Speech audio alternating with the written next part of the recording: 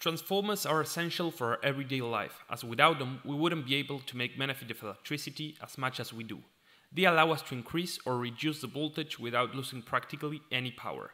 These machines consist basically in two copper windings and an iron core, which increases the magnetic field's intensity. Depending on the amount of turns of each winding, the voltage will be reduced or increased. Their working principle is based on Faraday Lenz Law, which states that in order to induce a voltage in a given circuit, a magnetic flux must change with time. And as electric currents are linked with magnetic fields, if these currents change, the magnetic field will change too. The magnetic field is all over the air, but see what happens when we place the core. Now the magnetic field has been reinforced and directed to the second winding.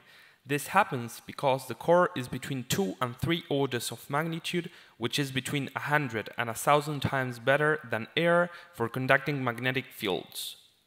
The magnetic field now goes through the second winding, inducing a voltage. In this case, the output voltage will be greater than the input voltage, as the second winding has more turns than the first one. Also note that the induced voltage opposes the voltage of the first winding, which means the electric current on the second winding will always generate a magnetic field that opposes the original one. Although this device has no power loss ideally, in real life it's a bit different. One reason is due to eddy currents. They are generated due to induced voltages in the core. So in order to mitigate this effect, the cores are built with electrically isolated plates, reducing the amount of current that flows unnecessarily through the core.